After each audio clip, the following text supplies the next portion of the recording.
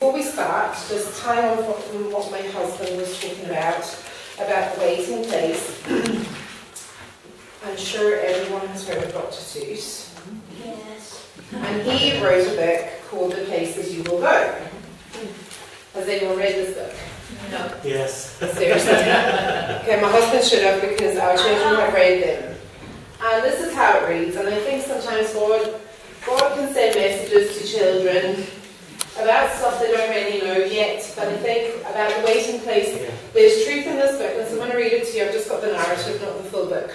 It says, "Congratulations, today is your day.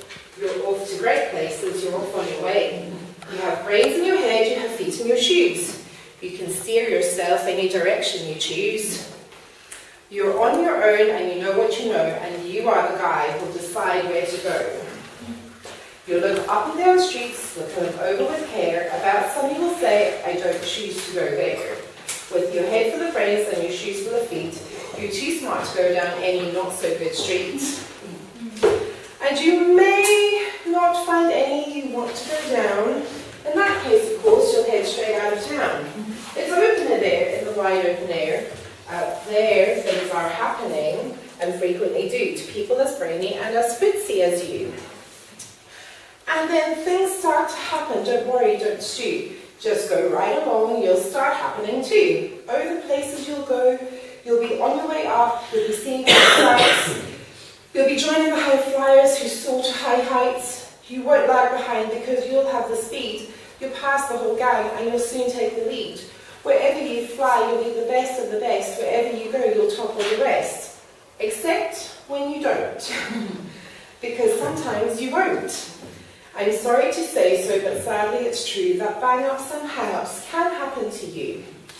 You can get all hung up in a prickly perch, and your gang will fly on, you'll be left in the lurch. You'll come down from the lurch with an unpleasant bump, and the chances are then you'll be in a slump. And when you're in a slump, you're not in for much fun, and slumping yourself is not easily done.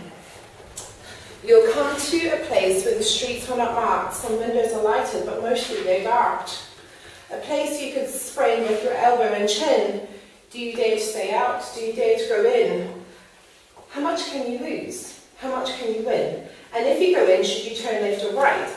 Or right and 3/4, or maybe not quite? Or go round back, or sneak in from behind? Simple it's not, I'm afraid you will find.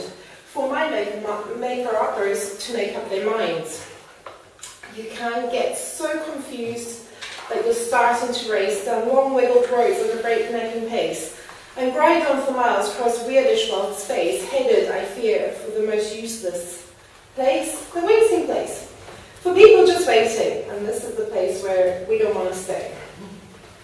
Waiting for a train to go, or a bus to come, or a plane to go, or mail to come, or the rain to go, or the phone to ring, or the snow to snow, or waiting for a yes or a no, or waiting for their hair to grow. Everyone is just waiting. Waiting for the fish to bite, or waiting for the wind to fly a kite, or waiting around for Friday night, or perhaps waiting for their Uncle Jake, or a pot to boil, or a bed to break, or a string of pearls, or a pair of pants, or a wig of curls, or another chance. Everyone is just waiting. No, that's not for you. Somehow you'll escape all that waiting and slaying. You'll find the bright places where the boom bands are playing. With the banner flip-flapping once more, you'll ride high, ready for anything under the sky. Ready because you're that kind of guy. Oh, the places you'll go, there'll be fun to be done. There are points to be scored. There are games to be won. And the magical things you can do with that ball will make you the winningest winner of all. You'll be famous as famous can be, with the whole wide world watching you on the TV. Except when they don't, because sometimes they won't. I'm afraid that sometimes you'll play lonely games too, games you can't win because you play against you. All alone, whether you like it or not, alone is something you will be quite a lot. And when you're alone, there's a very good chance you'll meet things that scare you right out of your pants. And some down the road between hither and yon that can scare you so much you won't want to go on. But on you will go, though the weather be foul, and on you will go, though your enemies prowl. On you will go, though the hack and cracks howl, onward up many a frightening creek, though your own arms may get sore and your sneakers may leak. On and on you will hike, and I know you'll hike far and face up to your problems, whatever they are. You'll get mixed up, of course, as you already know, you'll get mixed up with many strange birds as you go. Be sure that when you step with care and great tact. And remember that life's a great balancing act.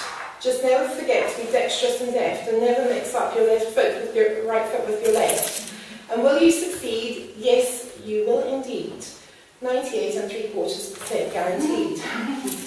Yet you'll move mountains. So be your name Buxton or Bixby or Bray or Mordecai Ali von Allen O'Shea. You're off to great places. Today is your day. Your mountain is waiting, so get on your way. And I love that because, do you know what, it's true. You are going to have places where you have to wait. It's deciding, are you waiting for God, or are you just waiting because you're scared? Sorry, yes. What was his name? Dr. Seuss. Dr. Seuss. It's a children's book, and it's a book that, had I been prepared before my children were born, I probably would have had one for each of them and got people to write in it for them as they went through school. Because I think it's a book that's honest. It's honest. Do you know, it describes what our lives are going to be, and for me, I kind of think that God you all know I work with children, and I think that it's a privilege in that I don't think you can learn from a much better audience, from a much better group. There's no, you know, even in my peer groups, I don't learn as much as I do when I'm with children.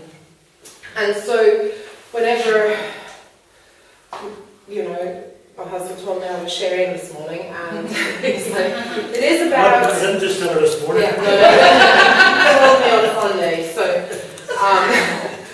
and it was about transformation. I was like, okay, Lord, let me not panic, I'm just going to breathe here, because I did feel a little bit like, oh gosh.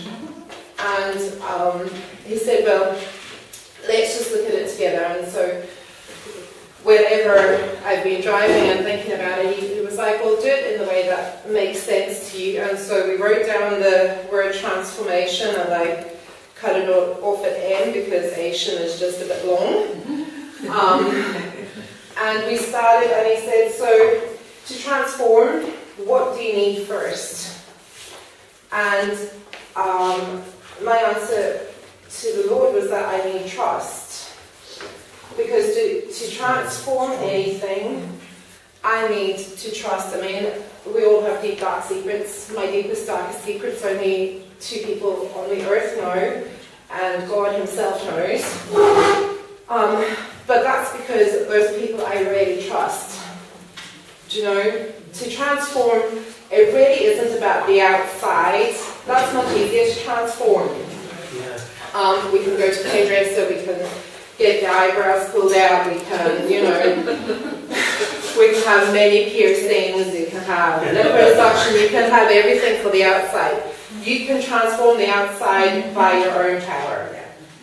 What you can't do by your own power is transform the inside, and it starts with trust. In John 10, Jesus, there's the story about the shepherd and the sheep hear his voice. And so to even start being transformed, you need to have a voice telling you, okay, this is where we're going. This is what we're doing. This is what we need to look at. Sometimes, you know, whenever God said to me, okay, Fancy, you really have a problem with when someone does something wrong to you, you're able to just shut off your feelings, don't like them anymore, and it's all over. They may as well be dead in the ground.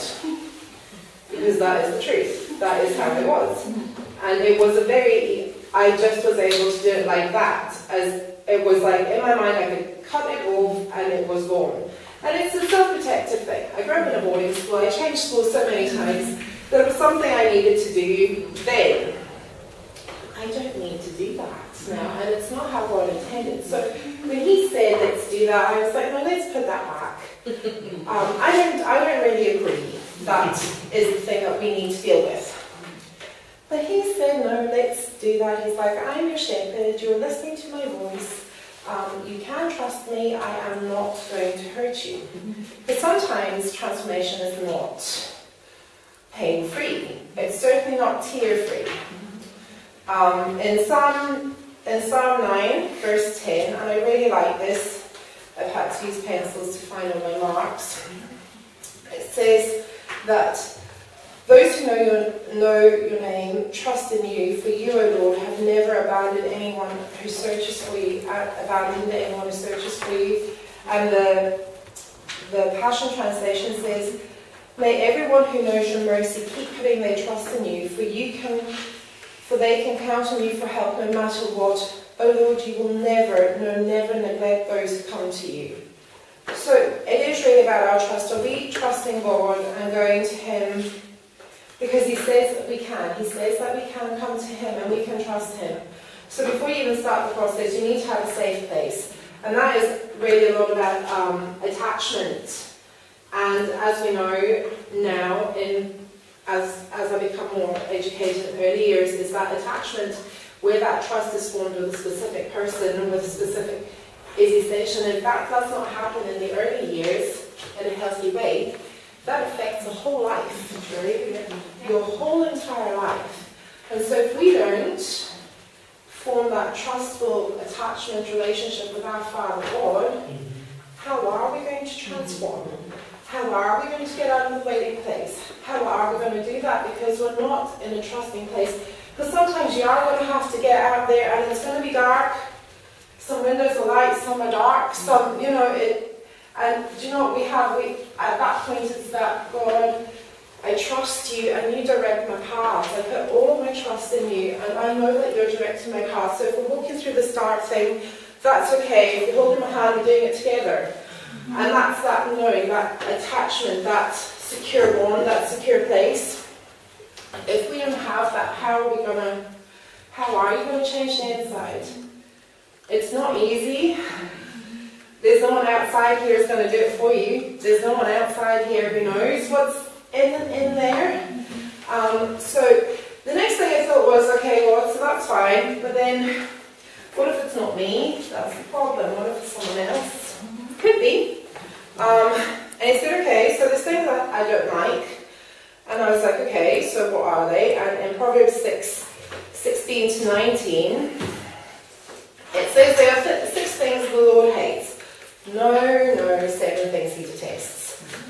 Haughty eyes, a lying tongue, hands that kill the innocent, a heart that plots evil, feet that race to do wrong, a false witness who calls up lies, and a person who sows discord among brothers. It's like, well, I can do any of those things. Mostly. I don't. And it's like, but what about people who did it to you? And I was like, so that's not the problem. And he's like, but it is, because it's about have we been aware of the fact I see how you behave. Because God says He's watching. He says in Proverbs 15:3 that He watches for good and evil. And when someone looks me up and down, do you know when you meet someone for the first time, they're like up and down you? I really struggle with that. I really do, and God knows that. And there have been times where I just decided that I wasn't going to be friends with someone because that was my very first, and it's like, Fancy, you can't do that. Do you know you can't do that because that's not about you. You can't hold that against. I mean, it's like it's a look. It's like a look, but I mean, it makes me feel like they think I'm better than them. Because then immediately I was in inferiority. And I needed God to sort that out because I wasn't inferior at that point. But the way I was on the inside, I was interpreting myself as being less. And he was like, so these things, I don't like them. Not because that the person loves them, but because the impact it has on the people I do it to. Because it's a two-sided thing. Just because you're not the person with the lying tongue, if you said you heard things people were saying about you and the rascality was exposed, but God has transformed you because there may have been a time where that would have been, okay, fine, now I'm going to do this, see how they like that. I was that person in high school. I was actually very good at it, being a creative person. I came up with some interesting things to get people back. I did. But do you know, God changed me from being that I can look at it and think, do you know what, God, I look at myself 15, 20 years ago and I think that if people saw me then, would they have expected me to be where I am now? Because I doubt that they would, because the only person who could have changed me from that really not nice person who was reactive to all the things people had done, I'm not that person anymore, because God has been able to transform the inside, where He gives you your value. It's about that whole value of who you are to Him.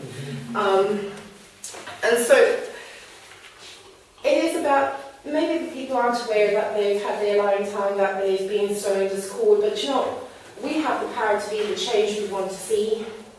God gives us that power. That if we want to see change and stop something from going any further, it's with us. It's with me. If I hear that people are talking about me, I kind of think now, and I say to the girls, like, you can say that about me. I'm like, well, do you know, it's better to talk about you than someone else, because we know how to deal with it. We know how to forgive and let it go. Rather let it be here than someone else who doesn't, and then it gets wider and wider and wider, because then they're hurt and they're hurting someone else. So it's a ripple effect. That's why God doesn't like these things. Because it's not just one instance, it's everything that comes out of that. If someone's mean to me, so I think that's okay, I'm going to be mean to them. Because if they can say that, I can say that. And then they go, well, I'm going to be... And then it's just like everyone's being horrible and doing nasty things. It's that whole thing about revenge. We don't have the power to take revenge. It shouldn't be ours. God. God is the one who sees all things, and He is the one who weighs the balance, and He is the one we stand before whenever we get to heaven. You know, He's the one who is able to mete out what is right and what's wrong. And we don't have that power. You know, I'm not God, and I'm a son or a daughter of God, but I don't have that power. God didn't say that I should do that. He said that I was to love my neighbour as I love myself. Jesus said. You've got to be transformed to love yourself, don't you? Sometimes there's some questions you want to ask about what God was thinking when He made you. I have some questions about that. But the thing is that's what we're called to do. And we have to be transformed by His love, because we don't have it. The sinful nature doesn't have it to love yourself so you can love someone else. We want to love ourselves so we can love ourselves. So we can do the transformation thing, you know, the eyebrow plucks and the liposuction and the whatever people do. That's what we want to do. But the thing is, we need to be transformed so that the love we have is love that we want to share, that we have to share. So then needs, he was like, okay, so that stuff's going on, how do you deal with it? What are you going to talk to me about? And I was like, well, I don't know, you know what it is. So, but I told you how to talk to me. I was like, I know, but it's like, okay, so let's be serious. In Philippians, and this is my go-to verse in life. Everyone knows this. Who knows me?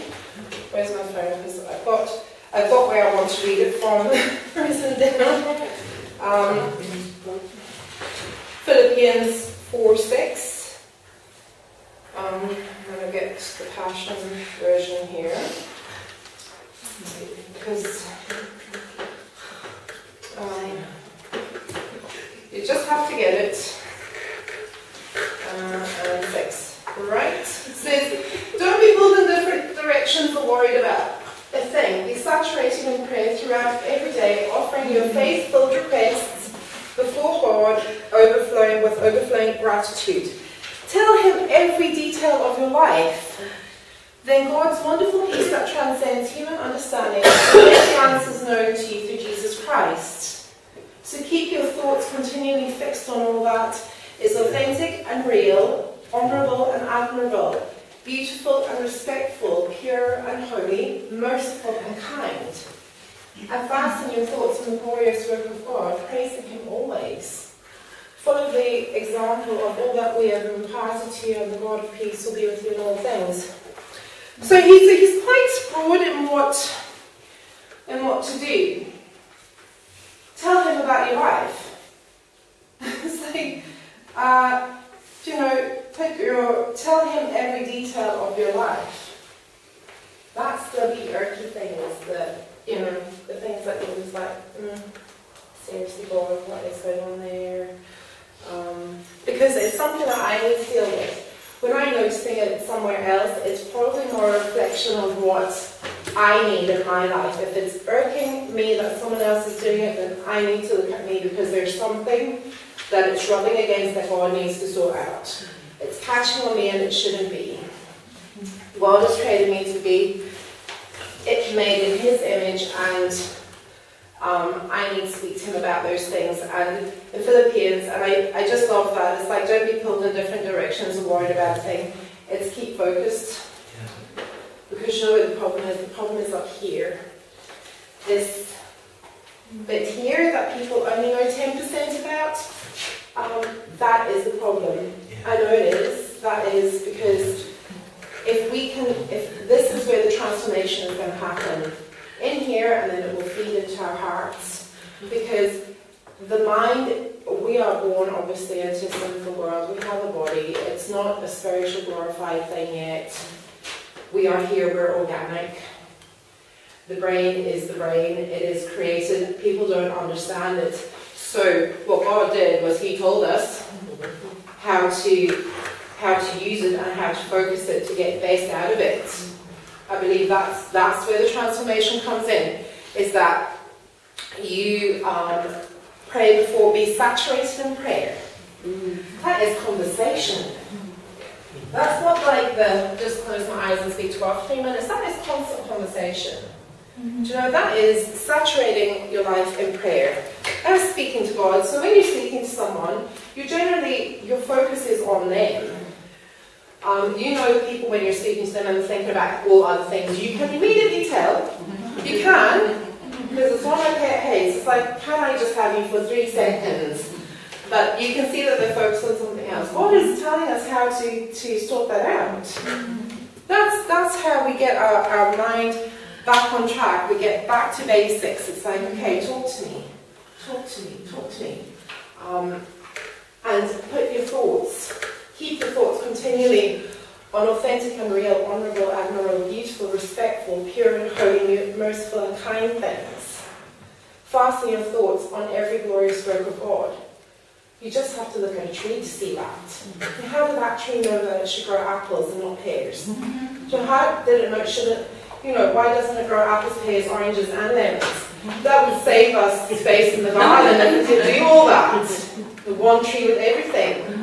That just grew different fruit every season. That's not how it goes. Each one has a purpose. It can't be everything. It has to do what it has to do. And we have to do what we have to do. And if we're going to do what we have to do, we need to get this sorted. Yeah. I need to get it sorted. That's where transformation comes in. It's about that conversation. Because He didn't say just, keep reading the Bible all the time. He said, keep prayerful. Keep speaking to me. Because that is, He reveals stuff. I mean, all this stuff is in the Bible, but it's in conversation with Him. It's like He said, look at this, look at this. Because what happens then is that our mouths directly spit out what's in our hearts and what's in our heads.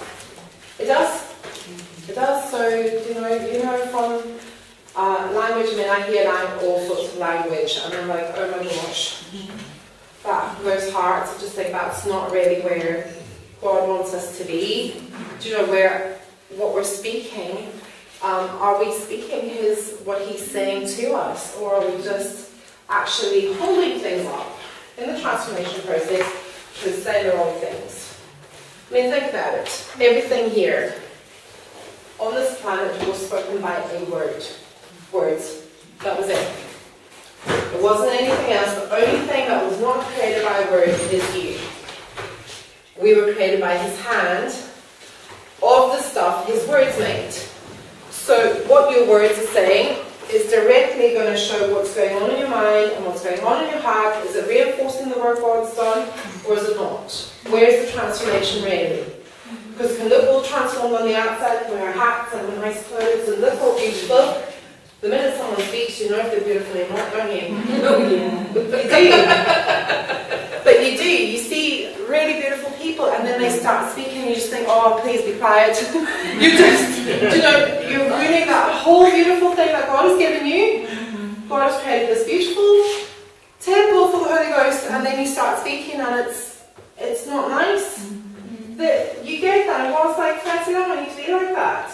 It's not about what's on the inside, on the outside, it's about the inside, because the outside is going to get old, it's going to go grey, you're going to get wrinkles. It's just wear and tear. It's like gravity. You've been here 40 years. What do you expect? Your skin's been covering you for all these years, so it's going to happen. That is the process. I want that to happen. It's the inside. And you know yourselves, words are a powerful thing. I just want to go to, let me just check I've got the right one here. Yeah, okay. So, thing is, we do have a sinful nature. Do you know, I like coffee and I love caffeine.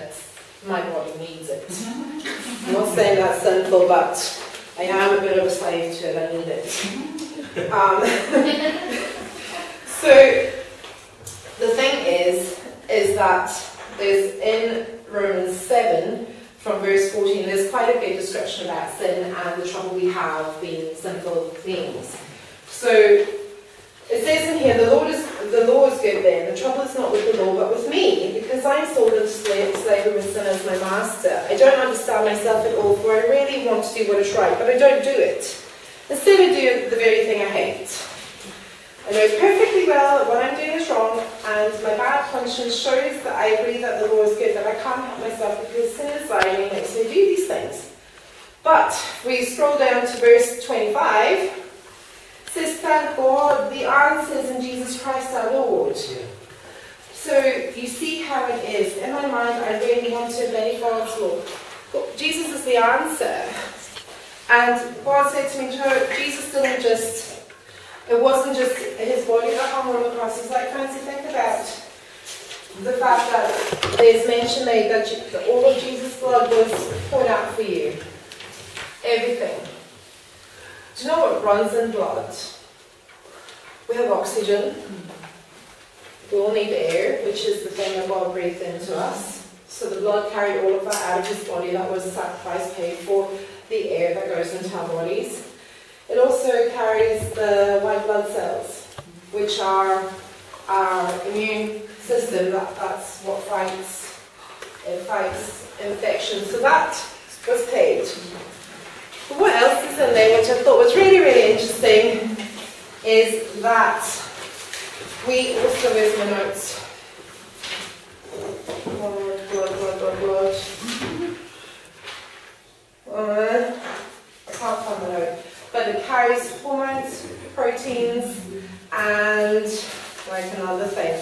But the thing is, what's the thing that causes us to do there?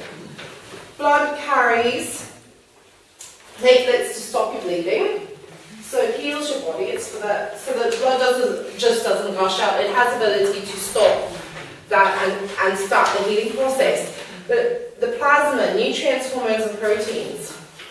What causes a lot of problems for us? Hormones. Isn't it?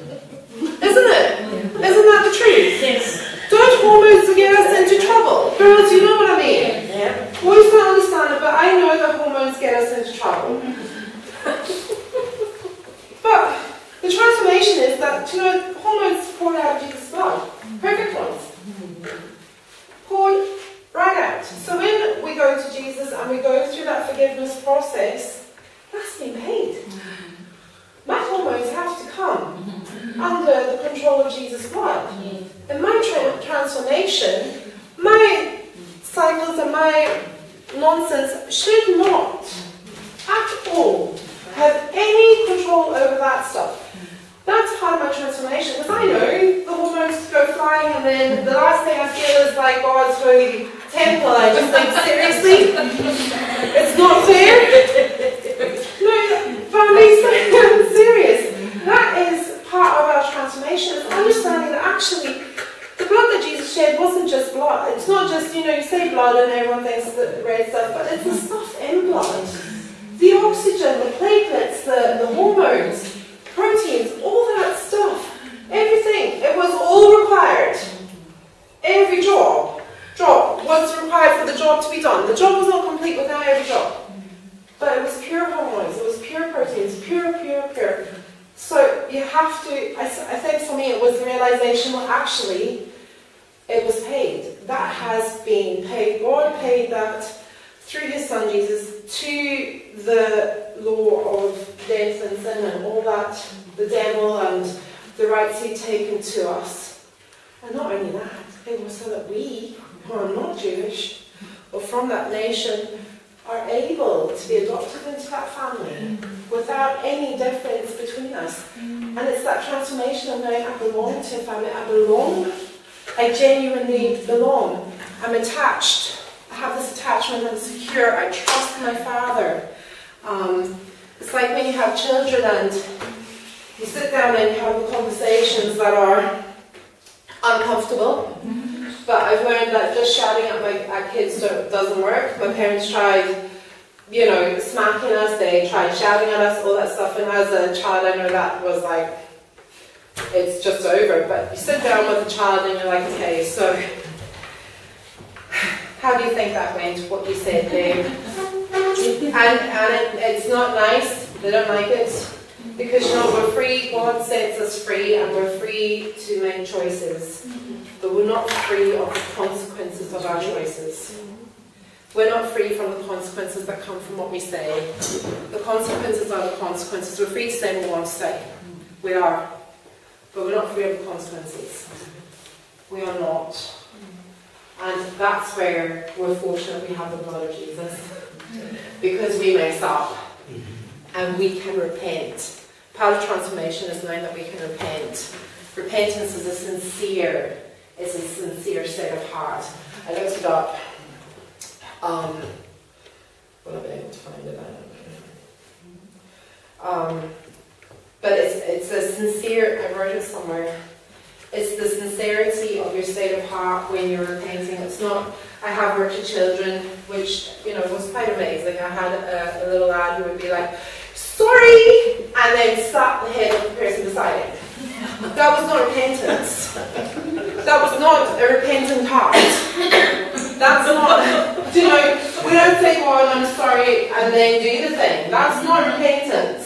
That's an insurance policy that we're trying to take out. That doesn't work.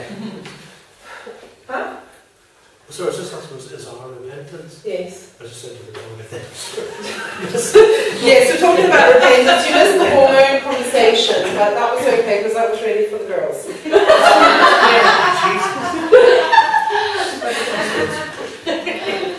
But the thing is that even through all that, with our repentance and having our trust of God and working those things out so that we can move forward, we can step into our call.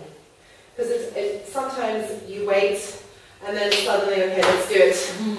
Like, are you sure? Now? I'm okay to wait a bit longer. Do you know, you need all that stuff to be transformed so that you're like, okay, God, you've got this. You have me.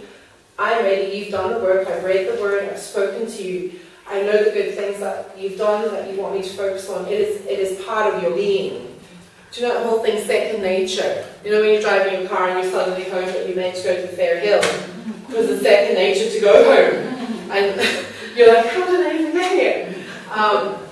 We want that to be second nature. We want to have the things that God has put inside of you and you, that whole thing with the Holy Spirit, that it's transformed the inside of you so that you can do what He asks. Do you know, it took Moses 40 years of conversation with God. 40 years to go in and say, let my people go. That wasn't an easy conversation, I don't imagine. To walk in and say to the most powerful people in Egypt, even though you were adopted into the family, it's like, let people go. It's like, are you joking? They're building my Sphinx over there. I'm not letting anyone go. Who's going to build that? Do you know? It's like, let's just be real. I would say that Ramesses was thinking, are you joking? It's like, what about the stuff I need to build? I'm going to be like the weakest pharaoh in Egypt. There's a whole ego thing, but what was it about? Love myself. It's about I love myself, not to love others. It wasn't a godly love. loving myself. He was not transformed. Moses was. Because he was there risking his life, because, I mean, you know, he's going up there to the Pharaoh, saying that my people go, our house God is going to do this, this, and this. He was putting his neck out there, couldn't even speak properly. So, you know, it's not really very much, there's not a worse thing than standing in front of people and speaking. Who knows this? You feel sick, you shake, stomach's going, you're like, okay, don't... and he couldn't speak properly. So that was not a comfortable situation, but he did it because he was transformed. Had 40 years of conversation. 40 years. We're on the earth nearly 42, and just think, can you imagine? It still have a long way to go here before it even stepped into what God wanted me to do. And that was with just conversation. It is. There was no iPads, there was no working 37 hours a week with paperwork, and you know, there was none of that stuff. He could focus on that. So it has to be a choice that we make to focus on the Lord. Let me get back to my notes because I'm getting a bit race in there. So we are, I'm just going to look here. Romans 3. Just want to check that this is right. Yes, okay.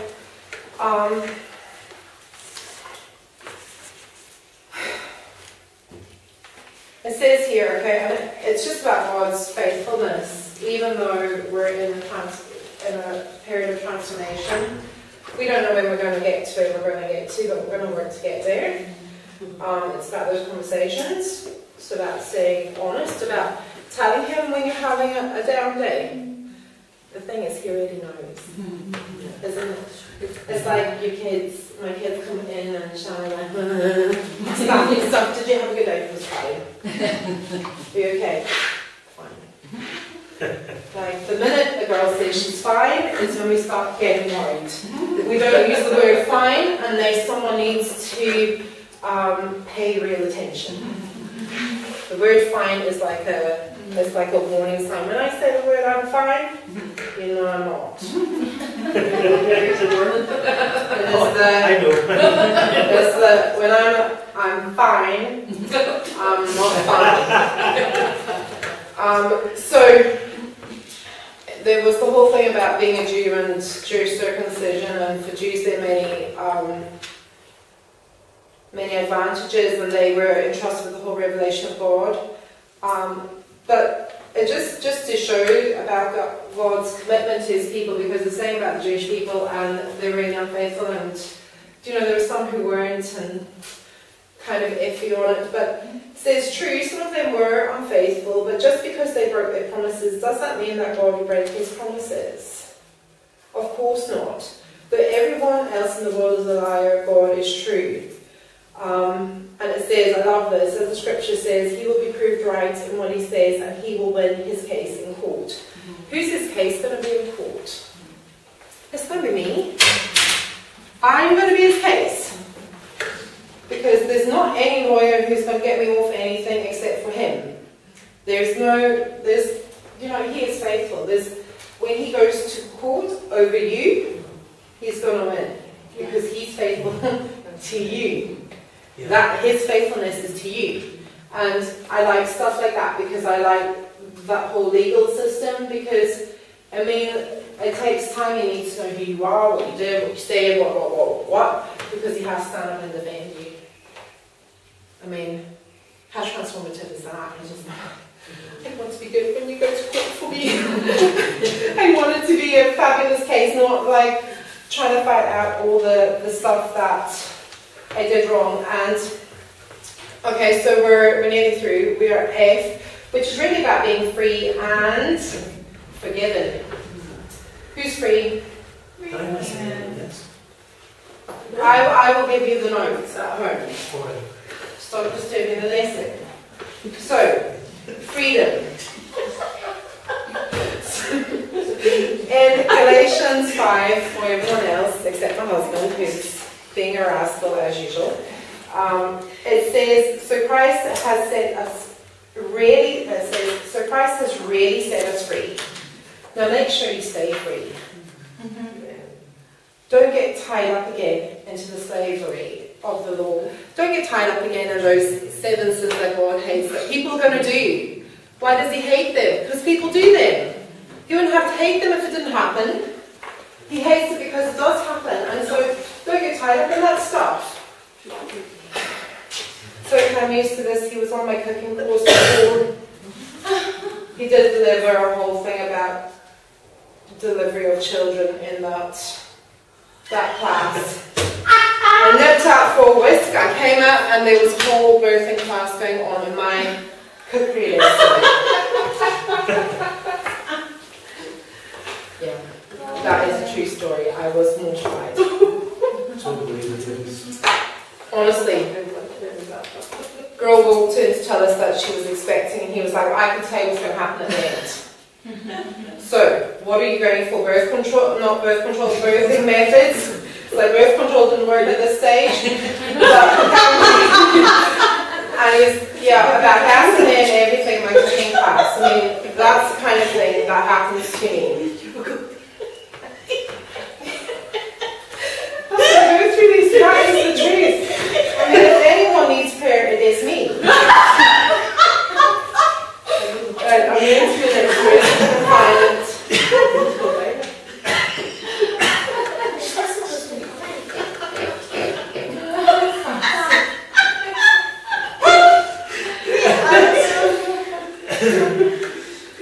I know. I'm so set free from nonsense. He's laughing. Yeah. Okay, no, we read that one. That's found.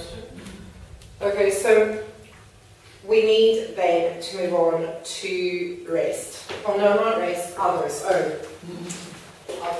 Right, this is interesting because do you know when you're in a situation, you know God's got control of it, and maybe it doesn't seem like there's much control going on. Do you remember the dude Job? He had some interesting friends. Kind of friends. You know the way you've got friends like those wouldn't need any enemies? That's the kind of friends he had. And so in Job, I like the way Job was quite strong in who he was. Because sometimes life is not going to look like it's great. I mean, he lost his entire family, he lost all his wealth, he lost pretty much everything. I mean, it's like, you know, I don't know what you did to God, but you should probably stop doing it. Because that was really what the friends were like. Do you know, how was he going to stand a state of transformation, stay positive, faithful to God? It's because of his heart attitude to God never changed. The devil decided he was going to do that. God said, okay, we don't have, we've got Holy Spirit, we've got Jesus, Jesus set us free from that nonsense. But there will still be people, there are others. So, probably before we go to Job, we're going to go to Proverbs 23, because this is the most important thing. Probably for any children in the room, please pay attention. Proverbs 3, 23, not 3, sorry. 23 and 22. Listen to your father. Without him, you would not exist. When your mother is old, show her your appreciation. Truth, wisdom, learning, and good sense, these are worth paying for too, but too valuable to sell. Who's going to teach you right? We're back to the parenting, aren't we? We're back to having a parent. We're back in a full circle to what your mom said. Whoever stands and says something to the kids like stand just like my mom. My mom used to say that. You know, the whole thing. If your friend said put your hand in the fire, would you do that? Has everyone heard that? Has anyone heard of anyone asking someone to put their hand in the fire? Just, did anyone ever hear someone trying to do that? So obviously it worked. But we're back to the whole parenting thing, about listening to your father, listening to your mother, pay attention to them. Do you know why? Being there, done that. And save you a lot of aggravation. But for those of us who maybe don't have parents who were spiritual or know the Lord or aren't really that kind of parent, we will have people come along our way. God will replace them. He will bring us the people that we need in the earth. We will have our godly father, but there are people we can learn from. There are people that you follow, that you just connect to. Let God connect you to those people, because This wisdom comes from fathers and mothers. And there's some people who just made to be fathers and mothers. Doesn't matter what age they are, they just seem to be a mummy or a daddy. They just have that gifting God has given them. Because they have stuff. They know. They've been the ones who've been there and they said that. They've been that person. They've learned skills and how to deal with it. How to go to God. What scriptures help me? This helped me. This is the way that we get that transformation. Is bring others, learn from others. Wait to hear what Job said to his friends. So, Job 6, and I like, no, 16, sorry, my writing's really terrible. And my notes are at home. So, these are the kind of things that Job is responding to. I've heard words like that before. The comfort you give is only a torment. They're going to keep taking forever. Do you always have to have the last word? If you were in my place and I in yours, I could see it and say everything you're saying. I could shake my head wisely and drown you in a flood of words. I could strengthen you with advice and keep talking to comfort you. I mean, I think, he had a bit of a thing. He's like, just stop. If I were in your place, and he says what he would do, I could strengthen you with advice and keep talking to comfort you. He's completely different to them, isn't he? He has a transformation in his life. Because his life was not easy. He did not have a great time. If I were in your place, I could say everything you're saying. I could shake my head wisely and drown in a flood of words. But he could strengthen you. And he could comfort you. Maybe that's part of helping other people transform. Is thinking about how do I strengthen them? Because we're only ever as strong as the weakest link. That's how strong we are. As a group, as any group, we're only as strong as the weakest link. And is it our responsibility and our transformation to support someone else's transformation? It's my responsibility to support my children's transformation, my husband's transformation, my friends, and my church, in the body of Christ. That is my responsibility to help them with that, because I could be one of Job's friends who, they weren't very helpful, will we just say. But when he responded to them, it's like, if I were in your place, I could use wisdom, I could strengthen you, and I would comfort you. There's a different approach. It's up to you what to choose, not up to me, it's entirely up to you. In transformation, in the tough times, remember in Romans 8:38, nothing can separate us from the love of God. Nothing. So the dark moments when we're in a slump, in a heap, we fell apart, he helps us to get up. Because transformation happens when you've fallen in that slump, you've fallen in a heap, you're able to get up. Because it's not your physical body getting up, it's your transformed body getting up, it's your inside getting up. That background of steel is not flesh, it's spirit. That thing that gets you up and keeps you going, it's your spirit. So you can rest in that. Rest in the knowledge that even though you fall, you will arise. He doesn't say you might arise. We'll think about arising. Maybe you'll arise. I don't know if it's possible. When you fall, maybe that's just it. No, that's not it. When you fall, you will arise. It's not even like a long sentence, it's just like a fact. Just like, you will arise. So we can rest. And then the final part that I'll just share about in transformation is meditating on the Word. We're having the conversation with God. Then His Word always comes back to show us that it's right. To the way that I would use it in early years is to consolidate that learning that He's giving you. You see it and you're like, because then He's using all of our senses. Who remembers when you used to know your phone number off by heart? I couldn't tell you anyone's phone number now. I can still tell you my phone number from when I was a little girl. I can still tell you my phone number for my uncle who lived in Zimbabwe.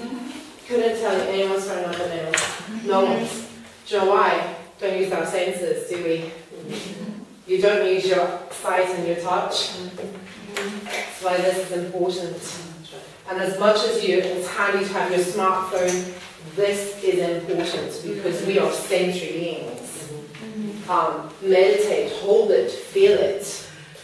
Your senses are taking in so much, your subconscious takes in so much. You need your book. You need your pens. You need that stuff because that's how we remember. You know, I fully believe that the whole smartphone thing and everything is just actually dulling our ability to process stuff more than ever before. And so with the Bible, I keep it in my bag now all the time. I need to feel it, I need to see it, I need to touch it. I need a bigger one because the font's really small and my eyes get old. I was looking at it last night, I was like, oh my gosh, maybe do you need to go see the opticians? Because, do you know what, in that meditation, there's a verse I just want to leave with you because even in the tough times of your transformation, we all know our past, we know all our deep dark secrets. In Isaiah, God says, in 1 Isaiah 18, "Come now, let us argue this out, says the Lord. No matter how deep the stain of your sins, I can remove it. I can make you as clean as freshly fallen snow. Even if you are stained as red as crimson, I can make you white as wool. Make you white as well. If you will only obey me and let me help you, then you will have plenty to eat." I don't think that's food we're eating. It's the stuff He's feeding us, the stuff we need for the transformation. We need to meditate and think about those things because those are serious things. And I've tried to wash red stuff out of white. It's not easy. Sure, it's not.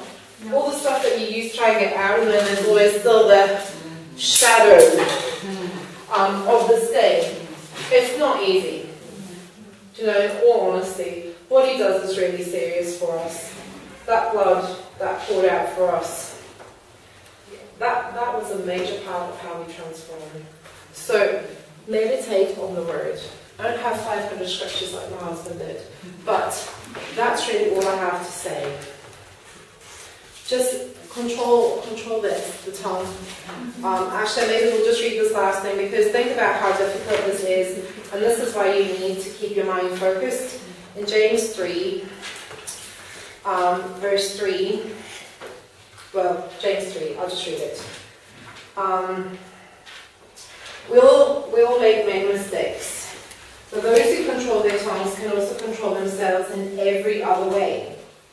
Because what's tongue doing? Saying what we're thinking, saying what's in your heart, isn't it?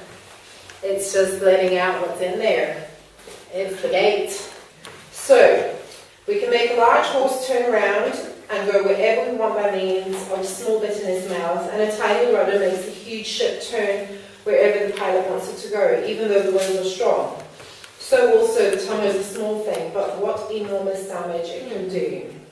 A tiny spark can set a great forest on fire, and the tongue is a flame of fire. It is full of wickedness and can ruin your whole life. It can turn the entire course of your life into a blazing flame of destruction and set it on fire by hell itself. I mean, that is a really powerful thing. That's why the inside needs to be transformed. That's why God wants us transformed. That's why He sent Jesus. He paid the price. He's given us all these tools to trust Him, to reflect upon what's the problem, reflect and repent, think about it, to be aware of that He is watching. Be aware that He's with you. It's not just that He's watching to see good and evil, He's watching over you. He said that. Bring your needs before Him. Remember that you've got the Holy Spirit, that you seek His kingdom, that you're set free and you're forgiven. Remember that there are others around you to learn from and to support. We don't want to be like Job's friends. That we have rest because we can trust Him. It kind of comes full circle, and then by meditating on the Word of God, we stop the whole thing, the fire of the tongue, I don't know that anyone's going to ever fully control. This is the most dangerous thing on the earth. You can control the wild horse, people learn to tame those things. No one has it. That is only by the power of God inside of us. And that causes a lot of problems in our transformation. We need to speak to God, think of the good things. Because what's in our minds will come out of our mouths. It will. So, thank you very much. I hope everyone's transformed.